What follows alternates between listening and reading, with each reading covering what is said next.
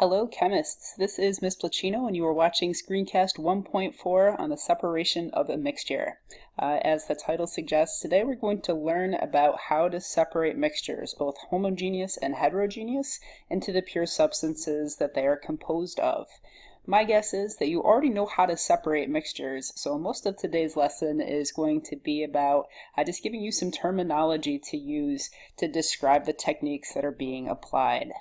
Let's take a look at the do now. You've got sand, rubbing alcohol, oil, and water, and you've mixed them together. Design a procedure that will enable you to separate the mixture into its components.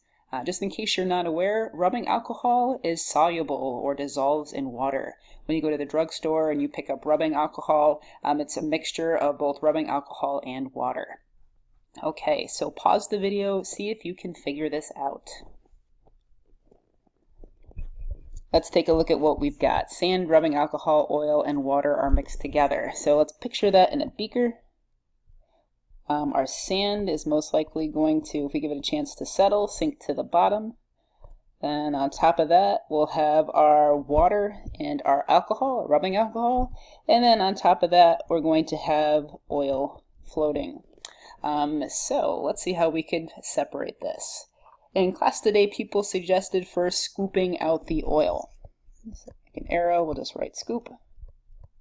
You could use a spoon or a ladle or something, and you could just simply skim the oil off the top and put it in a separate container. And then you'd be left with just your, water and alcohol mixture and the sand sitting at the bottom. From there, we got the suggestion to use a screen or a strainer, some way to filter out the sand. We can collect the sand on the screen, and that's going to leave us just a homogeneous mixture of the water and the alcohol. Finally, and this is a little bit more complicated to separate, some people had the idea of heating or boiling the mixture. Water and rubbing alcohol have different boiling points. Water, as you're probably familiar with, has a boiling point of 100 degrees Celsius. Alcohols usually have boiling points more in the 70 degrees Celsius range. So if we heat this up, we're going to reach 70 degrees first before we hit 100. So we'll be able to drive off all of the alcohol and leave us just with water sitting in our beaker. So if you can figure that out, you already have a pretty good idea of how to separate mixtures. Again, today we're just going to introduce you to some terminology and equipment to make you sound a little bit more scientific. All right, so let's look at another example of separating a mixture. Let's say you've got this big pile of coins and you want to separate them into quarters, nickels, pennies, and dimes. You could accomplish this a variety of ways. You could make a freshman go through and put them in piles for you. You might have something like a coin sorter at home that'll do this for you automatically. Maybe you can separate it based on the size of the coin or the mass of the coin. Regardless of how you choose to separate this mixture, it's key to take note of the fact that mixtures are physically combined, therefore we use physical techniques to separate them. All of the techniques we use today, for lack of a better way to explain it, don't involve chemistry. We're not running any sort of chemical reaction, no chemical change is taking place, we're not creating new substances, we're just using different physical properties to separate out the components of a mixture. Alright, so let's get into some of the different pieces of equipment that we would use to do this. Up first we've got this apparatus, which is called a filtration funnel. Based on the picture, hopefully you can see that we've got some solid sitting in the bottom of this beaker, and then we've got some sort of liquid on top of it. So filtration funnels are used to separate solids and liquids. The idea is, as you pour your sample out of the beaker, it's going to, the liquid's going to pass through, and your solid gets caught in the filter paper. So solids cannot pass through the filter paper. It's worth pointing out that the mixture needs to be heterogeneous. In other words, you have to be able to see the solid in the liquid. So something like sand and water, a filtration funnel is a good tool to use to separate them. On the other hand, if you take salt and you dissolve it in water and you pass that through a filtration funnel, you're going to end up with salty water in your collection beaker. If salts or whatever substance you're working with dissolves in water to form a homogeneous mixture, a filtration funnel is not going to be the appropriate tool to separate them. Up next, we have this apparatus, and just to give you a little bit more information, you've got like a clear liquid, and you've got kind of, I guess, a purplish brown liquid as a lower layer. This is called a separatory funnel, and this is going to be an instrument that separates liquids based on density and polarity. Density we talked about in the last lesson, so hopefully you're familiar with that concept. Polarity you might not know just yet. We'll be talking about it more later in the semester. But to give you an example that you're probably familiar with, oil and water have different polarities. You know from experience that oil and water do not mix. So substances that don't mix have opposite polarities, and you're going to see that split like we've got in the picture of the separatory funnel, with the less dense liquid floating on top of the more dense liquid. This is going to work if the liquids do not mix with one another. So if we think back to the example that we used in the do now, we can separate the oil and the water and alcohol. The oil can be separated using a SEP funnel. The water and the alcohol, because they mix or dissolve in one another, this would not be an appropriate choice.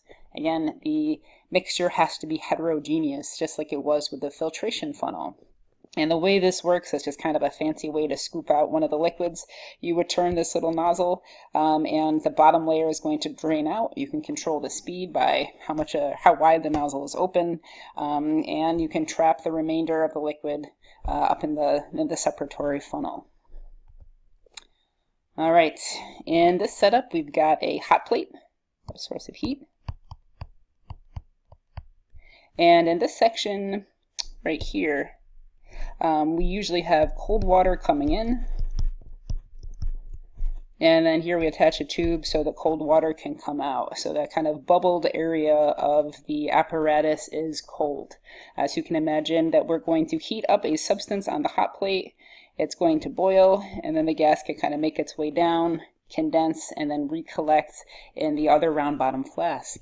This is known as a distillation apparatus, and it is going to separate liquids based on boiling point. So for the do now, we came up with the idea of heating the mixture of rubbing alcohol and water. If we wanted to collect the rubbing alcohol and not just let it boil off into the atmosphere, we'd need to use a distillation apparatus. This will work if the liquids dissolve in one another. We can use this for homogeneous mixtures. You can also use this to separate salt and water. I probably wouldn't use a distillation apparatus in particular just because it's not good to heat the glassware to dryness, but you can use the same technique. If you've got a mixture of salt and water, you can heat it up in something like an evaporating dish. You can drive off the water, and the salt is going to be left behind. Put a star in your workbook over those three different separation techniques: the filtration funnel, separatory funnel, and distillation apparatus. Those are the three that we use most commonly at this level of chemistry. There are a couple other separation techniques that I'd like to talk about. Hopefully this one is a no-brainer. This is a magnet, which of course attracts magnetic materials. This apparatus or piece of equipment, oftentimes students think of this more as a biologist tool, not so much used for a chemist, but in reality we use them too. It's called a centrifuge, and it's going to separate solids and liquids. The way it works is the substances in the centrifuge are going to get spun around at really, really high speeds, and it's able to separate them based on different densities. A lot of times when people think about centrifuges, they think about separating the components of blood. If you think about what's in blood, you've got water, white blood cells, red blood cells, plasma, platelets, a lot of very, very small, teeny tiny solid materials. Not to be gross, but if you try to pass blood through a filtration funnel, you're probably not going to be able to separate out those incredibly small components. That's when a centrifuge would be useful.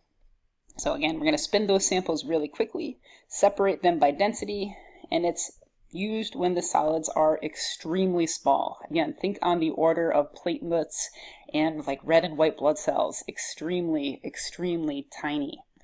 In the past, I've had students kind of treat the centrifuge or the idea of the centrifuge like it's this magic machine where you can throw any mixture into it and it just automatically separates it for you. That's not what a centrifuge does. So be careful. The answer to every question on how to separate this is not simply use the centrifuge. This is just one technique that serves one very specific function. All right, last but not least, we have an advanced separation technique known as chromatography. And this is something that we will not ever touch in high school. I didn't do it until much later in college. This is a very advanced separation technique. Just to talk a little bit about what's going on in that picture before we get into a definition, you've got an ink sample most likely, and a high quality black ink is actually composed of red, yellow, and blue inks. So that picture all the way to the left, you're loading the sample. In other words, you're pouring the black ink into what's called a column. And it says step 1, elute. That basically means just add more solvent or add more liquid. And as the black ink makes its way through the column, you can see that it's starting to separate out into the different colors that it is composed of. So chromatography separates substances based on their attraction to the material in the column. I know you can copy that down, but it probably doesn't have too much meaning for you at this moment in time. This is going to work well for homogeneous mixtures. Before we move on, I want to take a little bit of time to try to describe what this bullet point means. And I want you to pretend that we're at school and you're at one end of the hallway and I'm at the other, and I'm waiting for you to come to me.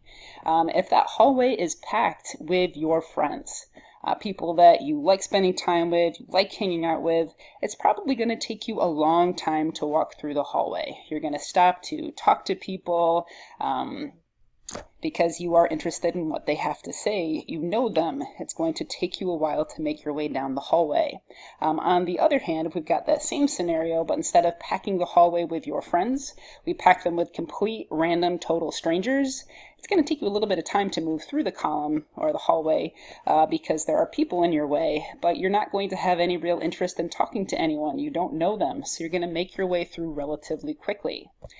Things that are attracted to what's in the column, or another way you can think of it is interested in what is in the column, tend to hang out in the column for a long time, whereas substances that aren't really interested in the material that has been put in the column makes its way through much more quickly. So if you take a look at the different color inks that are being eluted, the blue ink is most attracted to the material in the column. It's the last one to come out, so it took the longest time, where the yellow ink is not particularly attracted to or interested in what is in the column, and it came out relatively quickly. So now that we know all the different separation techniques, I want you to tell me if this is possible. I've got a beaker of water.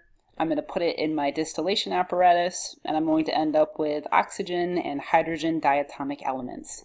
Is this something that we can do with our separation techniques? Hopefully you know that no, this is absolutely impossible, simply not going to happen. All the separation techniques that we've talked about today use physical changes and physical properties to separate out the components of a mixture. If you want to take a compound, something like water, and you want to break it apart into its elements or even break it down into simpler molecules, you have to use chemical techniques. In other words, you're going to have to run chemical reactions. All of the techniques we talked about today will not be able to do this. We're going to be able to separate substances in a mixture based on things like phase of matter, boiling point, polarity, density, but we could not separate compounds into elements. Just simply something that the techniques and apparatuses we learned about today are incapable of doing. To wrap up, I'd like you to design a separation technique. So let's say we give you salt, sand, and iron filings. And what iron filings are, you can kind of think about it as like a dust made out of iron. So tell me how you're going to separate it and be able to explain the reasoning behind each step of the procedure. So pause the video and see if you can figure this out. Feel free to get creative. So you've got your salt, sand, and iron filings, and you need to separate them. These are all solids, and if they're all mixed together, they're going to be a little bit of a challenge to separate. Hopefully it goes without saying that you don't want to sit there with a magnifying glass and tweezers removing them by hand. That's a real waste of your time. Hopefully you came up with the idea that if you use a magnet, you can very quickly pull out the iron filings. Iron is magnetic where salt and sand are not. So a magnet will attract the iron and leave the salt and sand behind. To separate the salt and the sand, you've got to get creative. You're probably going to want to add water to this mixture so that you can get the salt to dissolve and the sand is not going to dissolve. Once you've got that salt, sand, and water mixture, hopefully it's pretty straightforward how to separate it from there. Pass that mixture through a filtration funnel. The sand will get stuck on the filter paper. The salt water will pass through, and then we can heat up the mixture of salt and water. We could use a distillation apparatus. Again, for safety reasons, you probably don't want to heat a distillation apparatus to dryness, but if you wrote that down, you're completely fine. You've got the right idea. Heat up that mixture, force the water to evaporate, and the salt is going to be left behind. So that wraps up our lesson on different separation techniques. Hopefully you kind of figured out that you already know how to separate most of the mixtures, and you just have to work on learning the terminology.